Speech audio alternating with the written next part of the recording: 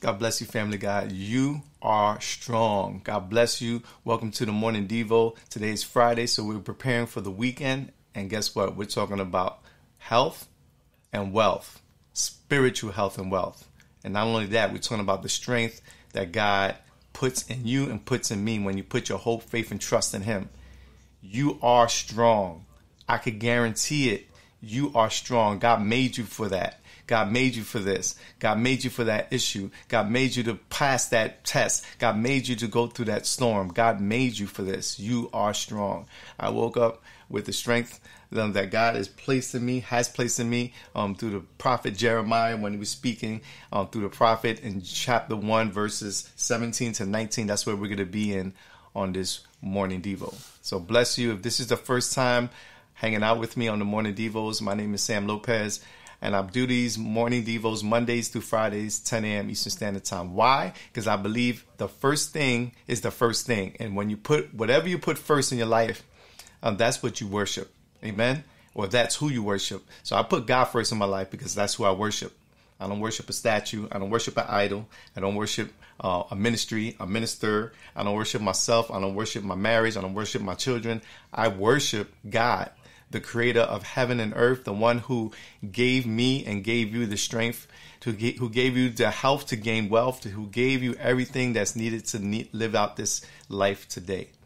That's who I worship. Amen. So that's why I do these morning Devos. Plus, years ago, God had confronted me and asked me the questions, why don't you get with me in the morning anymore? Why don't you devote your time in the morning to me anymore? Because I always used to do that when I first got saved. The first 2-3 years, devote time to the Lord first thing in the day. And then I stopped for whatever reason, life, or maybe I thought I had enough of that, or maybe I thought I was somewhere in a position that I didn't have to do that no more. And then when he asked me that question years ago, I was like, yeah, you're right. I have no excuse. Amen. So I started doing it again, and it has blessed my life, and I hope it blesses you if this is your first time. If you're listening from the podcast, God bless you. Welcome back to the audio version of the Morning Devo. Very powerful to have you with me, and I'm honored that you're with me. Good morning, Sister 𝗦𝗢𝗖𝗜𝗓. God bless you. You are strong. So let's talk about this whole concept of what God is speaking to His people about when it comes to God is in your corner. Why? Because if God be for you, who could be against you? What could be against you? What could happen to you other than God not knowing? Like God knows everything that happens to me and everything that happens to you, good or bad. You might be saying, wait a minute, time out. Why would God allow anything bad to happen in my life? Well, for the first and foremost, God's a just God. So the reason why bad things are happening right now in our lives and in this world is because we, mankind, the representatives of mankind, Adam and Eve, disobeyed God. So God being a just God, there had to be some kind of consequence for disobedience. But because He's a God of grace, He did not annihilate mankind. We're still here, right? He just kind of like threw us out the garden, threw Adam and Eve out the garden, the perfect environment, right? And then He also had a redemption plan, a plan to get that back, a plan to get that perfect garden back. So the redemptive part was Jesus, the Christ, amen, our Lord and our Savior, amen. So we had paradise lost in Genesis and paradise regained in Book of Revelation. So God does have a plan, a redemptive plan all through the scriptures. Well, why would God do that if He already knew that they was going to disobey whatever? God is a God of love, right? And God loves us so much that He gives us the choice. He doesn't want to force people to believe and to love in Him or trust Him or worship Him. He wants us to choose Him. Amen. That's why the Bible says He's a jealous God. If you choose an idol or another God, another deity before Him, amen, and then that's our choice. He's not going to force us, amen, but He offers us heaven. He offers us life, eternal life, love, abundance, and He gives us the strength. Because that's why we could make the statement that we are strong. That's why I could say you are strong, because we're created in the image of the most powerful being of all history, the creator God, amen, Yahweh, Elohim, El Shaddai, amen, the God on high, great I am, He, Him, Yeshua HaMashiach, He, Him, the strength that's no one is stronger than our God. And then He's calling us strong because He fights for us and God is in our corner. So I'm excited about this morning, Devo. I'm excited that you're here. Amen. Sometimes we need to hear these things. This is not a pep rally. It's not a pep talk. This is the word of God speaking to us in our situation right now. Amen. Who doesn't need the power of God? Who doesn't need the strength of God? Who doesn't need to be reminded that God is in your corner? So when do you need God to fight for you most? When? Right now, I need God every day to fight for me. Amen. I'm not going to just sit on a sofa somewhere and cry and, complain. I'm going to fight the good fight of faith as well as God fighting for me. Amen. Why? Because he's a just God, a loving God, a holy God, a righteous God. Amen. And what would God not do for his children? He already demonstrated his own love in this, that while we were still hating on him, that while I was a hater of God, a sinner, he still died for me. So we are valued. God put value. He put his blood on it. He put his life on it because you are strong and I am strong and we are worth it. Amen. According to the scriptures, we are worth it. Amen. Every second, Brenda Robinson said, God bless you, sister. Welcome to the Morning Devo. Every second she needs God to fight for her. Amen. And if you haven't noticed, ladies and gentlemen, we are in a tough situation in this world, in this life. It's more than what you see. It's a spiritual warfare going on for every single soul right now. Every time I come on here, it's a war. So I put on the full armor of God, knowing very well, I'm not dumb, that the enemy would try to snatch this word out of the people's hearts that are seeking truth. Now, the people who are seeking happiness, they can find that through Oprah Winfrey or whoever they watch. But when people want truth and they want true joy, they're going to find Jesus, because God is the only way through Jesus, the only truth through Jesus, and the only life through Jesus. Amen. So they're going to find what they're looking for. If you honestly are seeking truth, you will find Jesus. Amen. So let's get into it. If you have any questions, comments, concerns, or any prayer requests, now's the time to do it. Don't hesitate. And if you're watching at any point when something comes up to your mind, amen, just put it on the live chat. If you want something to be expressed, you want to express something and you don't want everybody to see it and you want it to be private, you could always inbox me on the social medias, or you could always email me at djsamrock@soulwinners.org. Amen. And you could keep things private. You say, just put, listen, I don't want nobody to know this is between me and you, between us and God. You don't want this to be public. I respect people's privacy. Trust me. Amen. Live.soulwinnerswithaz.org. Also, if you want to get out of the social media and go to a site that's less distraction, that's where it's at. Live.soulwinnerswithaz.org. That's where it's at. Amen. And there, all you have to do is sign up. It takes less than 40 seconds. Give me a nice picture of yourself if you want, the name that you want to be addressed as, and your best email so I could get connected with you and send you some free gifts via email. Amen. And some extra stuff other than what you see and hear on these morning devos. So I'm glad you're here. Let's pray.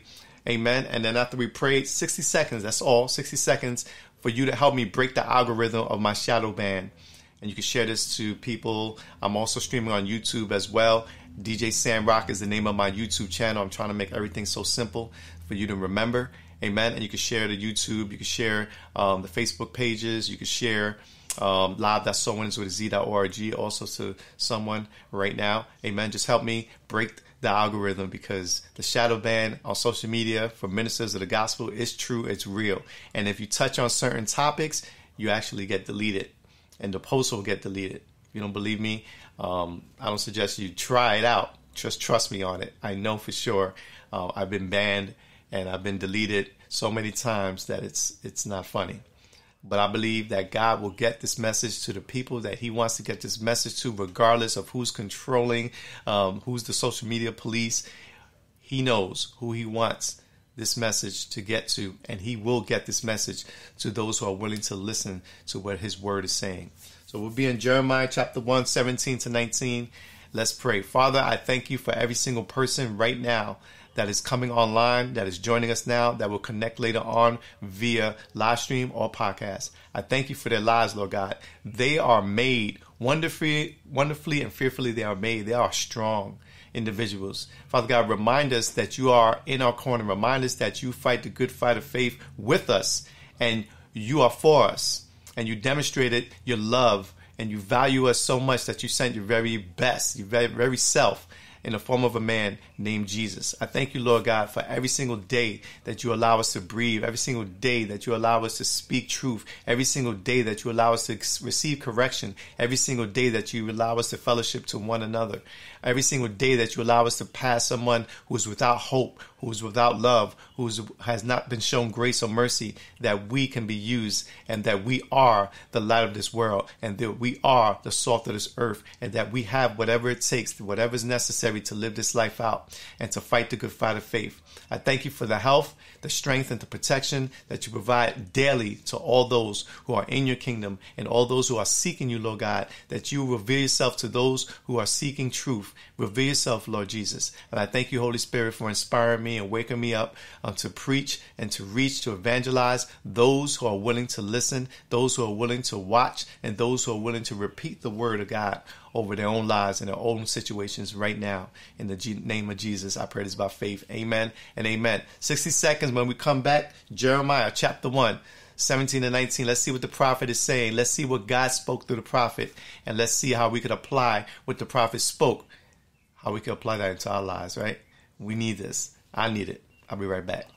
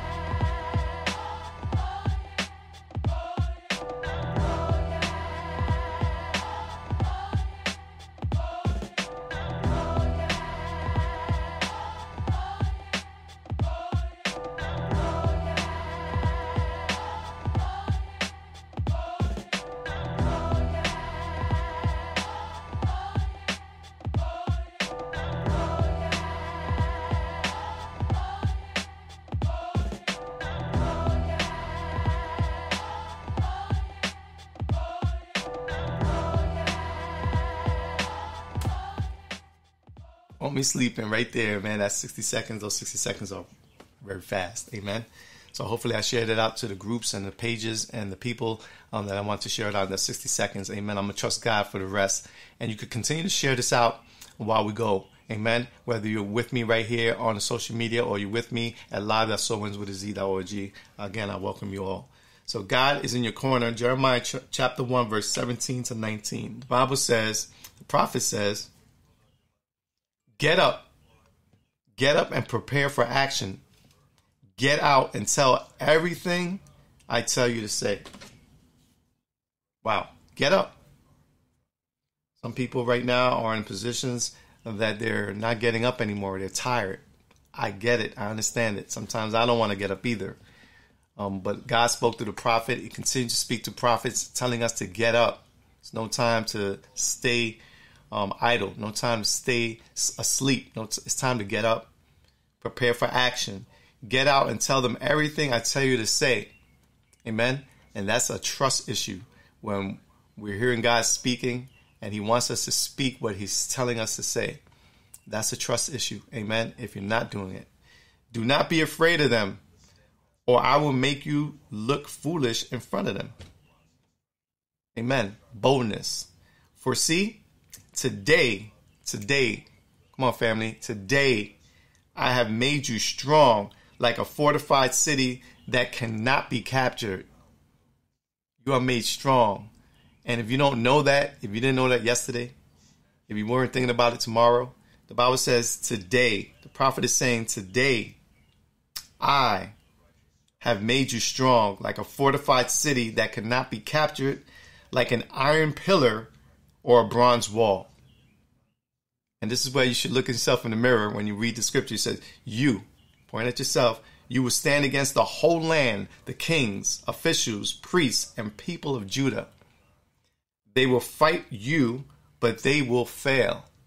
How many people know that we're in a battle and weapons are being forged against us, but those weapons and those people will fail because God is in our corner and God says we are strong. They will fight you, but they will fail. For I am with you. God is with you. God is with me. And I will take care of you. Cast all your cares on the Lord. Why? Because he cares for us. I, the Lord, have spoken. Exclamation point. Period. Like, God spoke it. It's established. It's a real situation now. Amen. The enemy is already warned. The enemy is already defeated. So why would any believer in God walk around defeated? We are not defeated. We are victorious. Yes, I'm telling you, yes, of course we go through things. Why wouldn't we? Aren't we in the same world, broken, fallen nature of man and sinful nature and fighting our own flesh? Aren't we in the same condition? But are we not in the kingdom of God? Are we in the kingdom of God or not? Do we believe in Jesus or not? Are you saved or not? Do you believe in the scripture or not? Are you the light and salt of the earth or not? I'm not going to repeat anything over my life. I'm not going to say anything over your life that is outside of the word of God. If you're outside of the kingdom, because you haven't met the Lord, you haven't put your faith, hope, and trust in him, you have your reasons, you have your excuses, and you're acting like you have another day to make your decision. I'm telling you today, inspired by Holy Spirit, today is the day of salvation. Today is the day that God wants to let you know that you are strong, that you are valued, that you are above, not below, that you are king, priest, and prophet of your home. If you're a man of God, wake up. He says, get up and prepare for action. Things are happening, whether or not you believe in God or not, whether you believe in spiritual things or not, things are still happening. God is still God. He's still seated on the throne, and time is flying by. And you might be a person going around saying, I'll do that next week, next year, or when I get to Sam's age, the old guy, right? When I get Sam's age, I'll take God seriously. As if you know the future, as if you know that being young doesn't guarantee of getting old. Did you know that? Just because you're young doesn't guarantee that you're going to be old. Just because you're in your teens doesn't mean that you're going to be into young adulthood.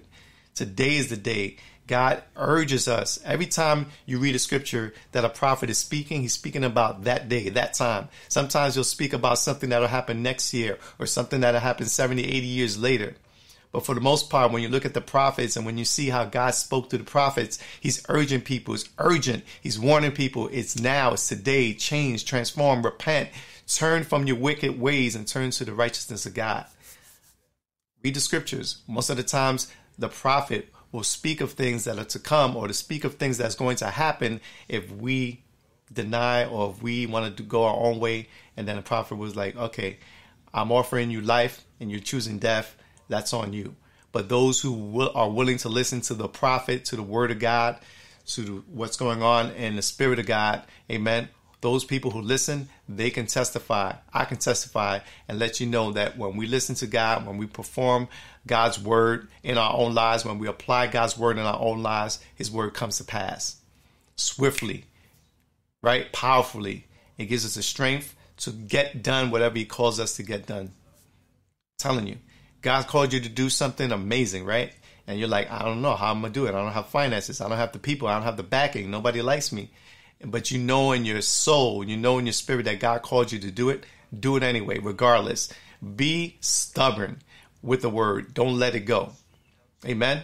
When I was in the world, you asked me to do something, even if I didn't think I could do it, I'll do it anyway. Why? Because I was trying to prove to people that I could do whatever they asked of me.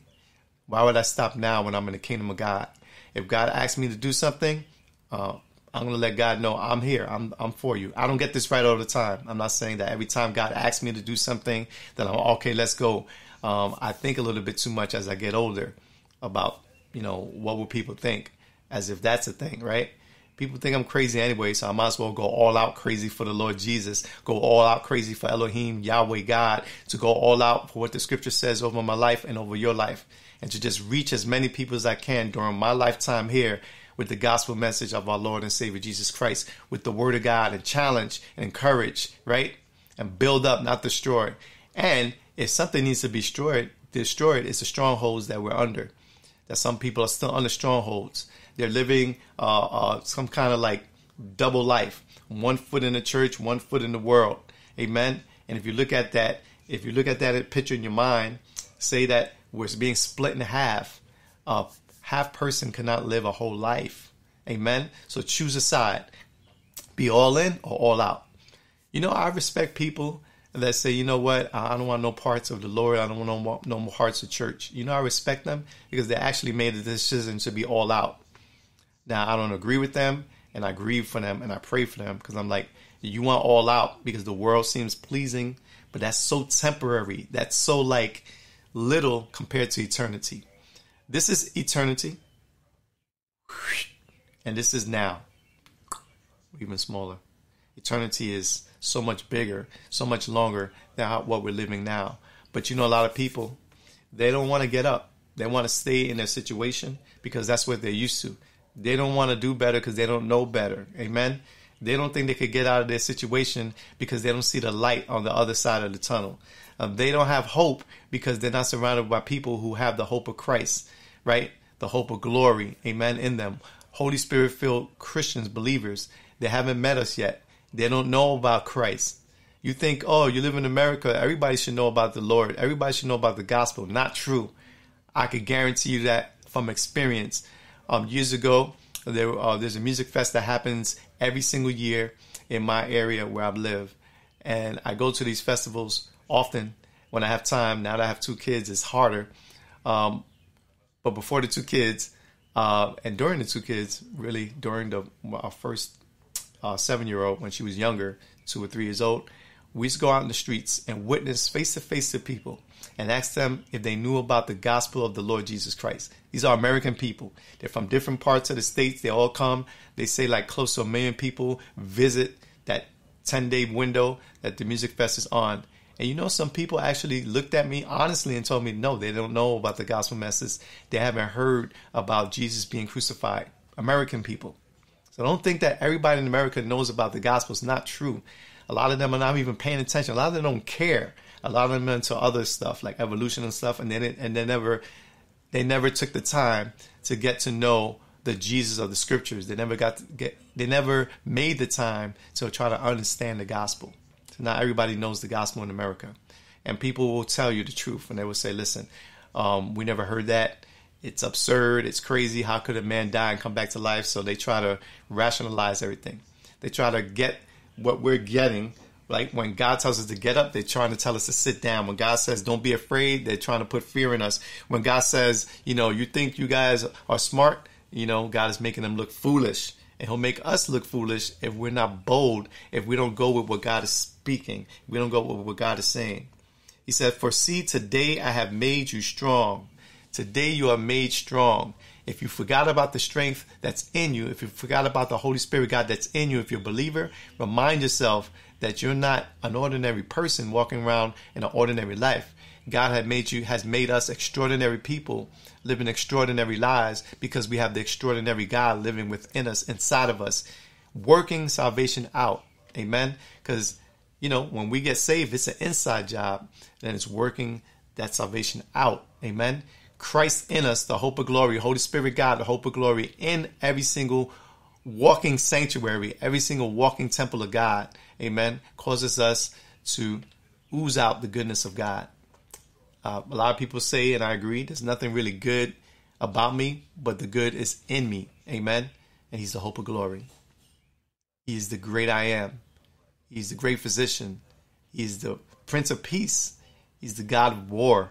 He's also the God sovereign who's in control of everything that happens. It might look out of control in your life right now. It might look like you're losing the battle. It might look like you have no chance. It might look like the enemies overcome your life. It may look that way. But if you read the scriptures and believe the scriptures, that's not true. It's a lie of the enemy.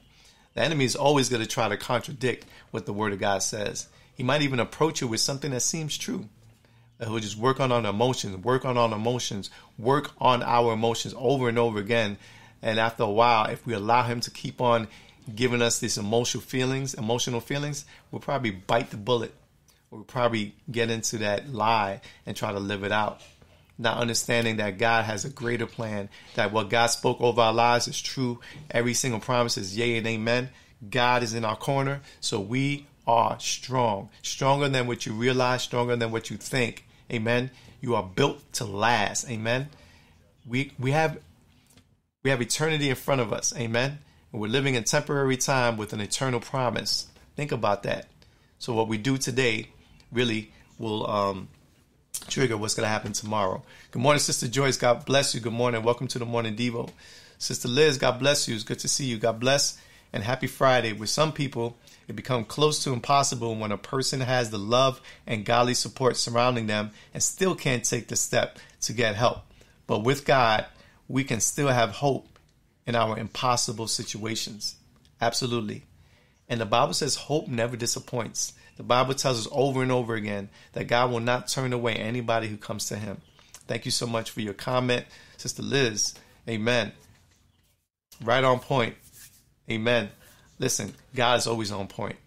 There's never been a time I might come to the scripture on days and be like looking at the scripture like with 4, 5, 6 eyes and 2 heads trying to understand what I just read or what God is trying to say.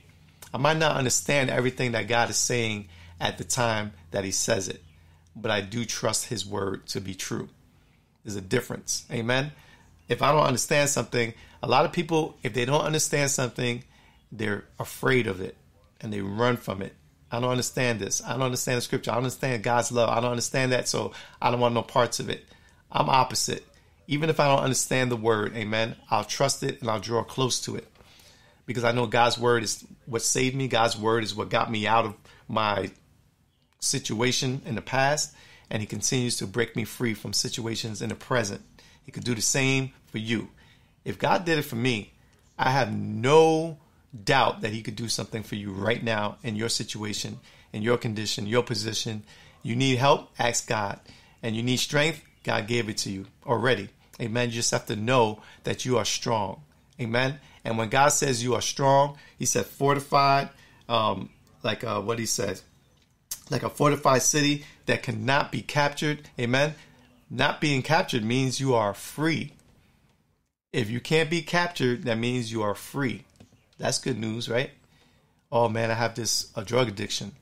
Well, come on over to the freedom of Christ. Amen. The God's freedom. And you cannot be captured by that addiction again. Oh, I have a sexual addiction. I'm addicted to porn. Come on over to the freedom. Amen. And find your strength in God. And that pornography addiction will not be able to capture you anymore. See how that works? Now, when you find out, that's why the enemy's fighting. He doesn't want you to hear these morning devos. He don't want you to hear about the gospel. He doesn't want you to hear God's word. He doesn't want you to speak God's word. Oh, my man, he definitely doesn't want to speak. He doesn't want you and I to speak God's word about our own situation because then he loses. He's already a loser. But if he has your attention, if he has you focus on other things other than God, then he could capture you. Imagine that. Free Christians walking around captive. Doesn't make any sense, right? I'm free in Christ, yet I'm bondage to sin? No, it can't be. That means that I'm being distracted. You're being distracted. If that's the case, by the enemy, by the sin, the pride of life, the lust of the flesh, right? And the devil and the world system. Those things were designed, right, to distract us. But when we stay focused on the one who created us, when we stay focused on the one who spoke through the prophets, when we stay focused on the word of God over and in our lives, enemy has no chance. That's why the enemy hates God's creation, because he knows as soon as God's creation looks at the creator, nobody's going to be caring about him. Nobody's going to be paying attention to him. Nobody's going to be listening to his lies. And the devil, to me, the devil is the loneliest person ever in the whole entire, loneliest spiritual being ever. Amen. He doesn't have any friends. Doesn't have truth in him. He hates the truth. He's a liar. All he wants to do is kill, steal, and destroy. So he has anger and wrath always in his heart. He doesn't have any peace. He doesn't have any chance of salvation. He has no chance of redemption. He's already defeated. So why wouldn't he be angry? He just hates and hates and hates and hates. But God's people, we love and love and love. And when the hate of our soul comes, we know who he is. So therefore, we shouldn't trust him. We shouldn't have a conversation with him. We shouldn't believe his lies that we are not strong. We should believe God when God says we are strong. Amen. They will fight you, the Bible says, through Jeremiah, the prophet. They will fight you, but they will fail. Yes. How many people know that we're in a spiritual warfare, and sometimes it's real painful. The struggle is real, right? And the fight is on. But we're not going to back up. We're not going to back down. And if you feel all alone, that's the time we need to call a brother or a sister in the Lord and pray. Ask for fellowship. Be strategic. If you feel lonely, that means it's time for you to fellowship. Because we're not doing this all by ourselves. Or just me and God, that's enough. God will not teach that. God never taught us that. It was just us and him. He spoke about what he did for us, what he demonstrated for us, what we have, who we serve, and he wants us to be the same with our neighbors and with our brothers and sisters in Christ. God loves us, and he died and showed that he loved us, and he rose again, and he's still alive, and he promises to come back. But we're eagerly waiting for the return of our King of Kings and Lord of Lords. And in the meantime, we need to be together on this. Amen. Can you imagine 2 or 3 people praying and agreeing on something that seems impossible in somebody else's life? Amen. And then it comes to pass. When people see that the word of God is working in 2 to 3 people, 3, 4, 5, 6 million people will grab onto that. Amen. And imagine we all pray about the same thing all around the world. You think that thing's going to stand that's against God? No, it won't. Amen. So let's get together. Let's find out our strength. Let's know that we are made strong. God made us strong. We are strong. Amen. And we need God to fight for us daily. And he does. He does it. Amen. So I'm out of time. I bless you all in the name of the Lord. Go to Jeremiah chapter 1 today and read the whole chapter for yourself to find out where God has placed you on this earth and how much strength he has given us. So I bless you all. Have a great weekend. I thank you for hanging out with me for this morning Devo. God bless you. God keep you. And remember always that God is good. Peace.